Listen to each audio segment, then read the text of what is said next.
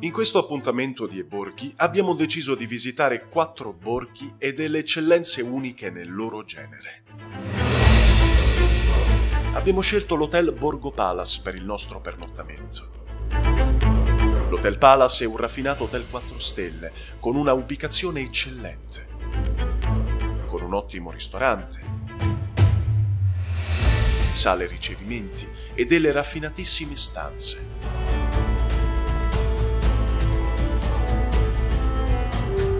Felici della nostra scelta, partiamo per la nostra prima meta, Sansepolcro. Ci troviamo a Sansepolcro, un angolo della Toscana sicuramente interessante ai piedi degli Appennini. Siamo in una zona di confine tra regioni, incastonata tra Umbria, Marche ed Emilia-Romagna, e quindi una zona che nel bene e nel male ha avuto sia culturalmente che storicamente tutte le contaminazioni provenienti anche da culture limitrofe.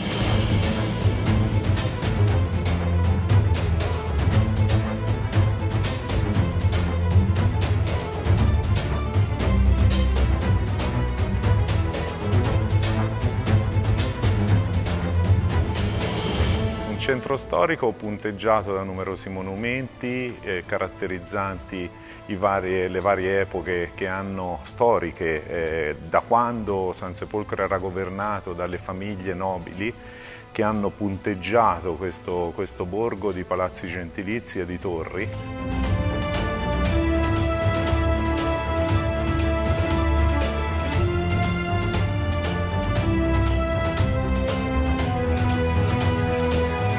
Siamo davanti alla cattedrale di Sansepolcro, che è legata anche alla fondazione di questa città. È testimonianza proprio della fondazione della città di Sansepolcro, dove i due padri pellegrini di ritorno dalla Terra Santa si fermarono in questo luogo e diedero origine proprio alla nostra città.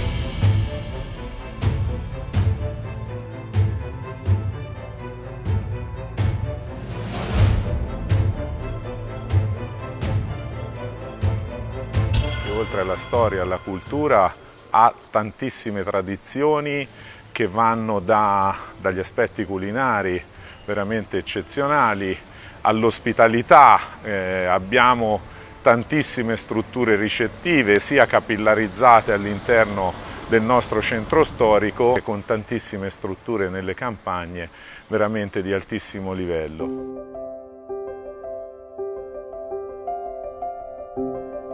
La villa B&B è una struttura situata poco fuori le mura di Sansepolcro, precisamente a 150 metri dalla piazza principale, ed è una villa privata adibita a bed and breakfast non professionale.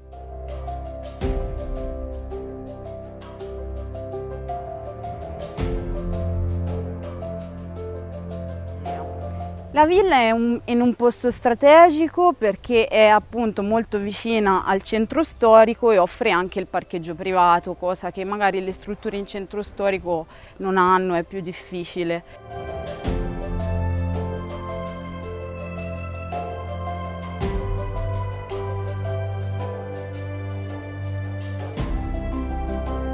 Oltre alla villa abbiamo anche degli appartamenti in centro storico che sono proprio case vacanza, affittiamo a stranieri per brevi periodi. Da poco abbiamo iniziato a collaborare con un'azienda che organizza transfer e abbiamo la possibilità anche di creare una vacanza proprio personalizzata su misura per il cliente. È nata da pochi anni una realtà associativa molto attiva di cui faccio parte come membro del consiglio direttivo, ed è un'associazione, l'associazione Progetto Valtiberina, che è nata con lo scopo di valorizzare questa realtà territoriale di confine. Le iniziative che svolgiamo spaziano appunto dalla cultura alla scuola, all'arte, all'economia. Non in ultima analisi, un'attività che ha impegnato molto l'associazione in questi ultimi 4 anni è legata a questo fenomeno del turismo lento collegato al Cammino di San Francesco, che sta un po' caratterizzando sotto l'aspetto turistico, ricettivo, culturale tutto il nostro territorio.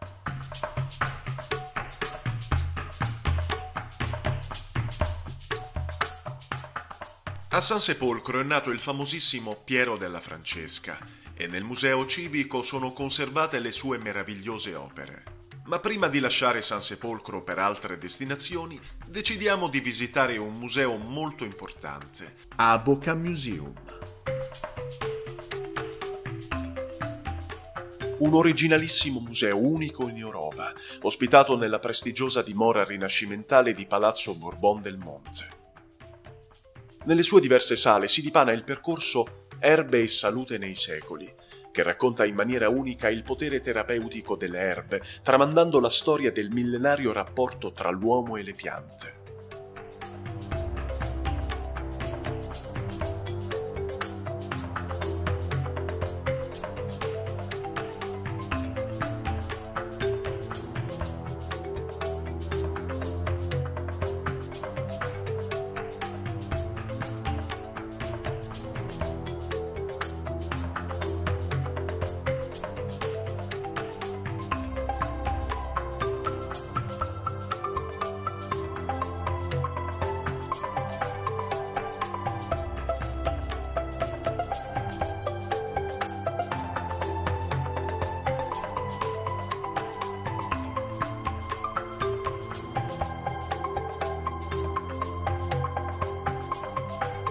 Il museo si arricchisce di 5 nuove sale, con tanti allestimenti multimediali, per riflettere sull'innovazione scientifica, sulla cura dell'uomo e sulla sostenibilità ambientale. Aboca Experience proietta nel mondo digitale l'esperienza della visita in azienda. Dall'agricoltura biologica alla ricerca scientifica, con le più moderne biotecnologie, agli stabilimenti di produzione fino agli eventi culturali e alle edizioni. Proseguiamo alla volta del borgo di Anghiari. Un borgo arroccato a volo d'uccello sulla Valtiberina e circondato a sua volta da possenti mura.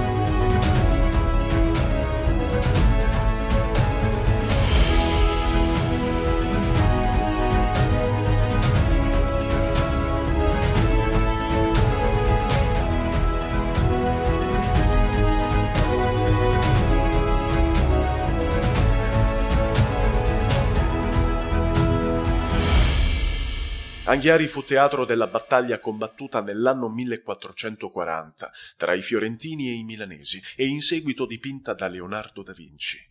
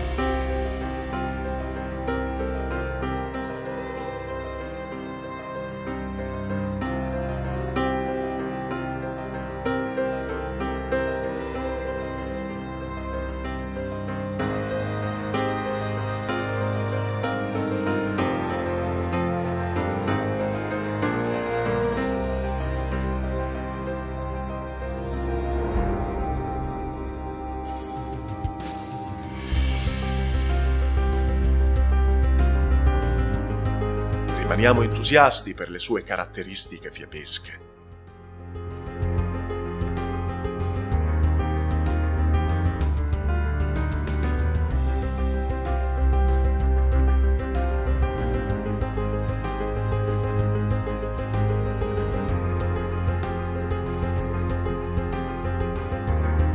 Finalmente raggiungiamo la chiesa di Santa Maria delle Grazie per ammirare la celebre Ultima Cena di Giovanni Antonio Sogliani.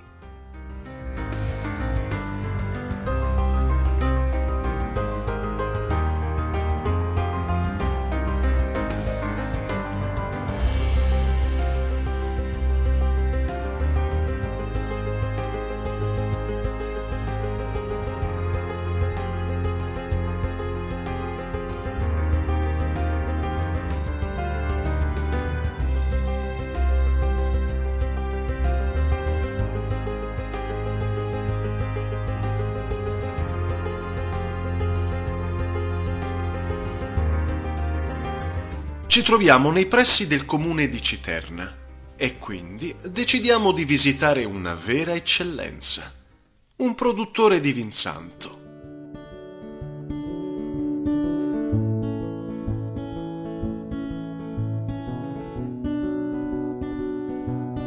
Io personalmente, prima di me, tante generazioni, genitori, nonni e ancora prima, abbiamo sempre avuto questa passione verso questo prodotto particolare dell'Alta Valle del Tevere, che è il vin santo. Un vin santo che è un prodotto amabile, a differenza di quello che potrebbe essere il vin santo toscano. Il nostro è un vin santo particolarmente amabile e gustoso, che continuiamo a produrre con i metodi, con i tempi di una volta.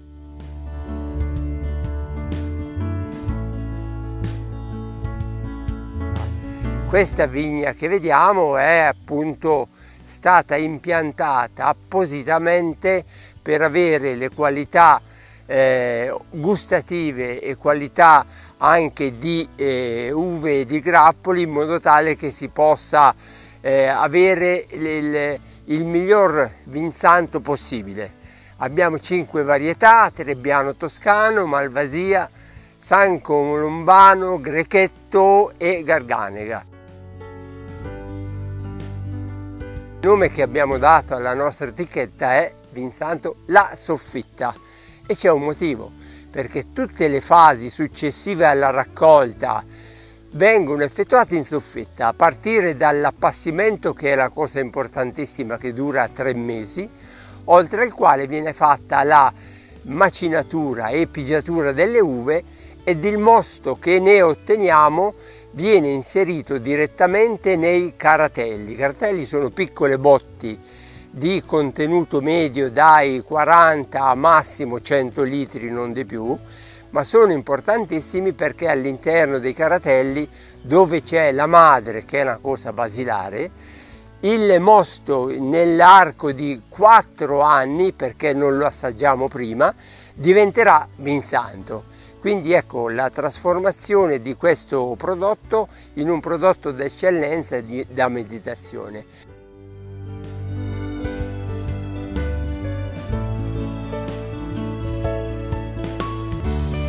Proseguiamo il nostro viaggio e arriviamo al piccolo borgo di Monterchi.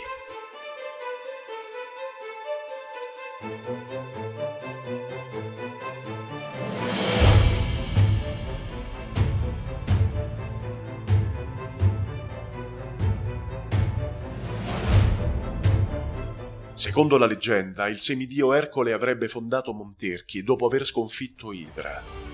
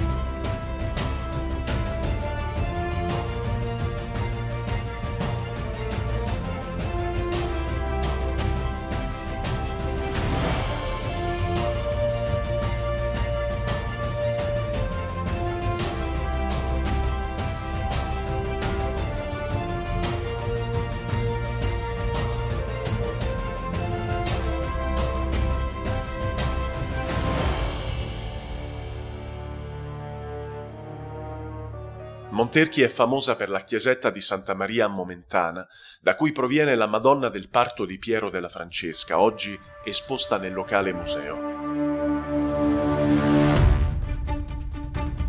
Naturalmente anche in questo borgo respiriamo storia, cultura e tradizioni medievali, ma il nostro desiderio è anche quello di conoscere vere eccellenze, e quindi abbiamo deciso di fare un'altra tappa.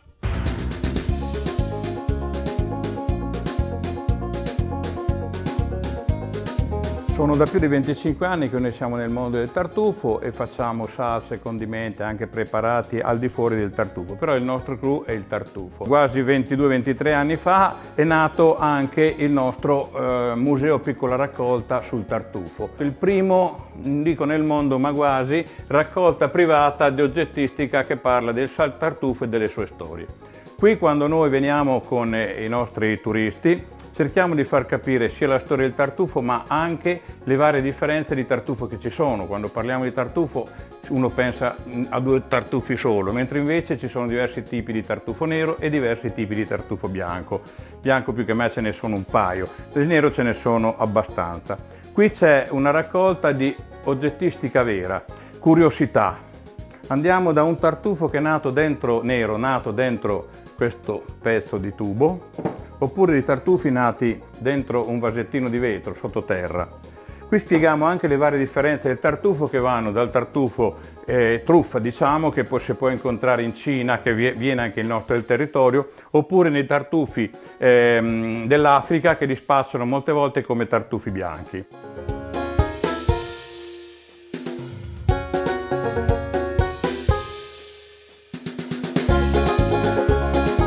La nostra produzione di tartufo non è tantissima, anche perché io dico i prodotti italiani non hanno una grandissima quantità di produzione. Cerchiamo di fare un prodotto di qualità. Siamo un'azienda non grande, però esportiamo in diverse parti del mondo, dall'Australia, in America.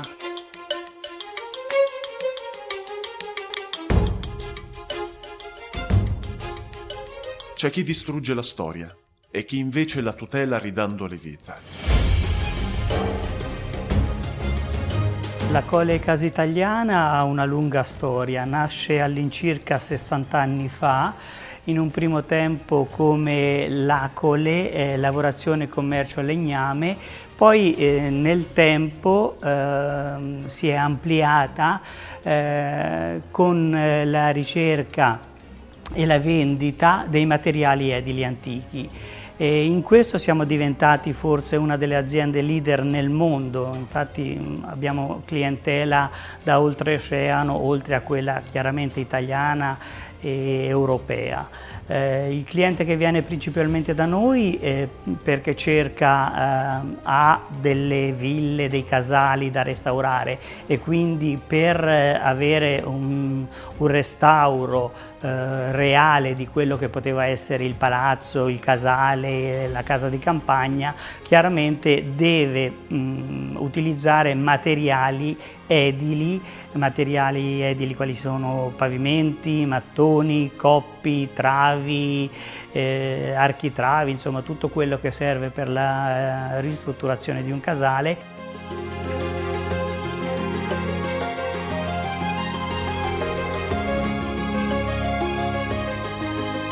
Passeggiando per il nostro showroom che è stato completamente ricostruito con i nostri materiali avrete potuto ammirare meravigliosi camini, pavimenti e in un secondo tempo chiaramente per dare anche al cliente un'immagine più completa abbiamo anche abbellito il nostro showroom con delle ambientazioni. Questo perché vogliamo far sì che questo showroom sia una cosa un po' unica nel suo genere e credo che lo sia. Siamo alla fine del nostro viaggio e quindi all'ultima tappa, Città di Castello.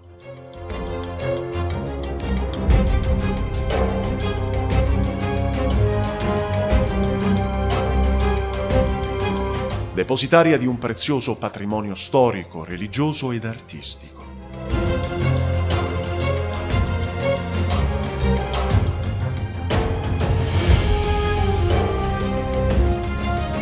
È considerata una cittadina notevolmente importante per la presenza di una fervida civiltà rinascimentale.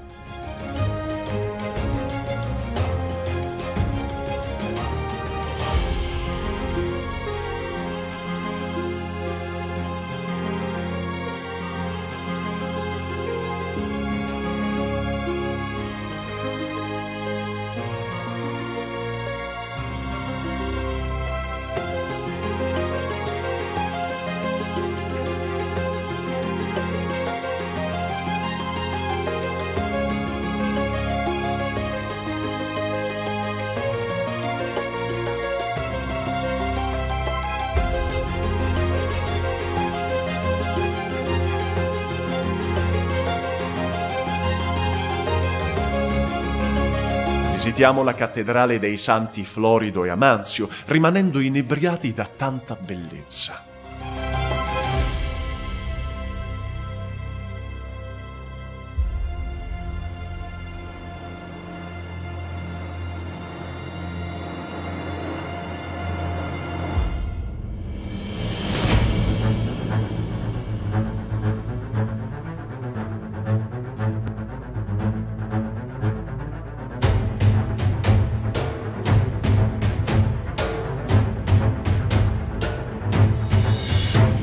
Anche qui ci troviamo in un importante centro artistico di epoca rinascimentale.